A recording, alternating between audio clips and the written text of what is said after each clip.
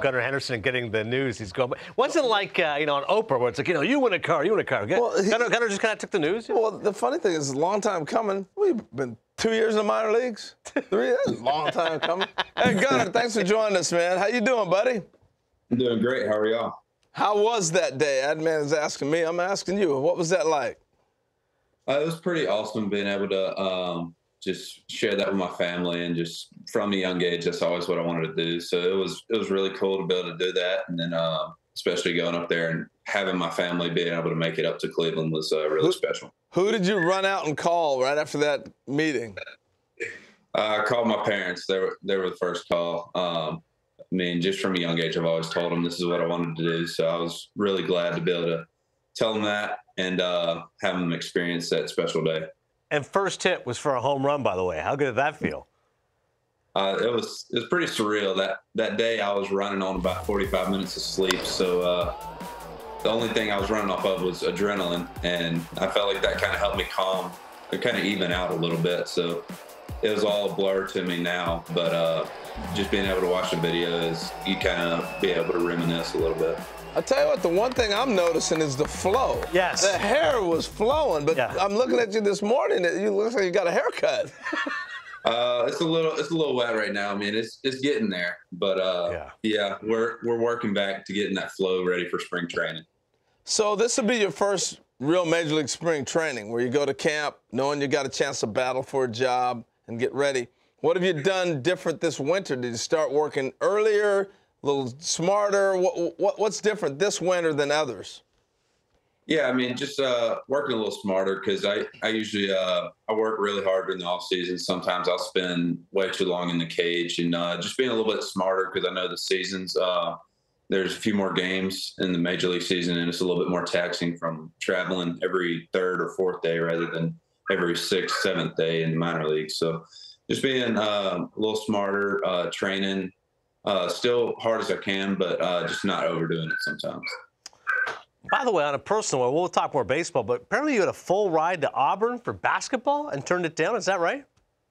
Not basketball, no, sir. I had a few interests coming out of high school for basketball, but I was already committed to Auburn at that point, so I just decided not to really look into that. Bad bio info here. We got bad bio info. Wikipedia can't be trusted. To continue further, the Orioles a season ago, I want to ask you about Adley Rutschman, because this guy struggles initially, Gunnar, hits 143 first 15 games after that second highest WAR in the American League behind only Aaron Judge. You come up, again, blue chip prospect, already hit the ground running. How much confidence does that give you, not only seeing what you've done, but what Adley was able to do a year ago? Yeah, I mean, just speaking about him, he's really special. I mean, not only is he a great player, but he's a great person off the field. And honestly, just being able to have those guys up there that have been up there for a little while, and it made just speaking about me, my transition a lot easier to that. And I was really comfortable when I got up there, because I spent a lot of time with these guys in 2020 during the alt site. And just having that relationship and being able to transition from AAA to the major leagues made it really easy, because those guys just gave me heads up about all the different things that need to make the transition easier. You know, Gunnar, the interesting thing about you, signed and drafted as a shortstop and kind of worked your way through the minors as a shortstop. In that last clip, we heard you're going to play some second. I watched you play third in the big leagues.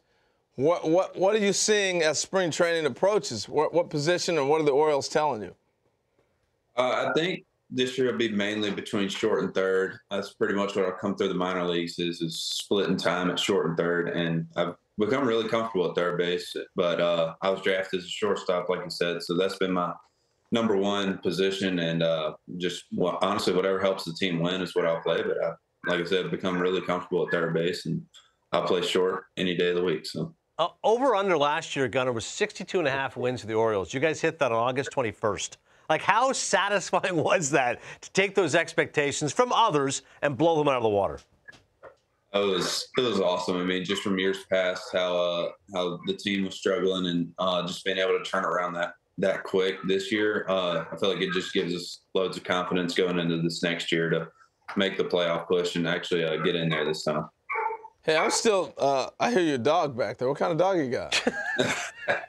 Oh, my word. I got a German wire hair pointer. He's about 6 months old, and he just he doesn't ever be quiet. So he wears you out, huh?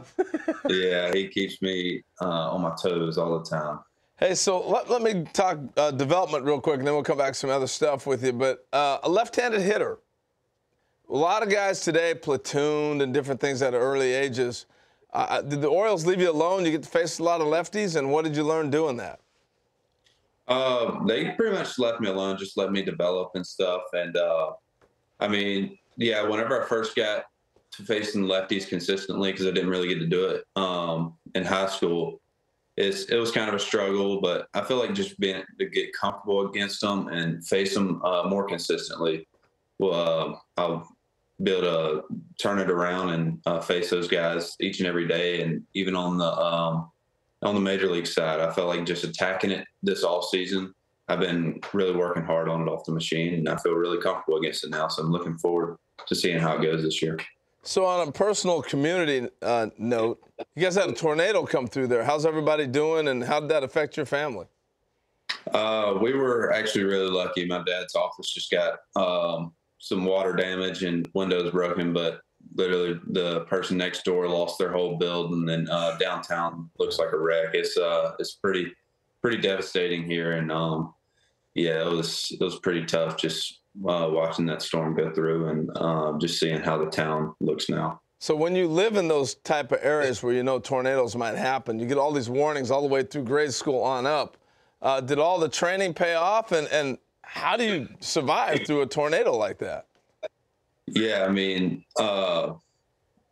in school we were just taught you go in the hallway and stick a book over your head. But my little brother said they were in the bathroom and the tornado was it touched down right before them, went back up, and then touched down right after the school. So that was a blessing. But there was a church down the street a little ways, and there was about 70 kids inside of it, and only one had like a little scratch. So that's just a blessing, and God was looking out for them that day.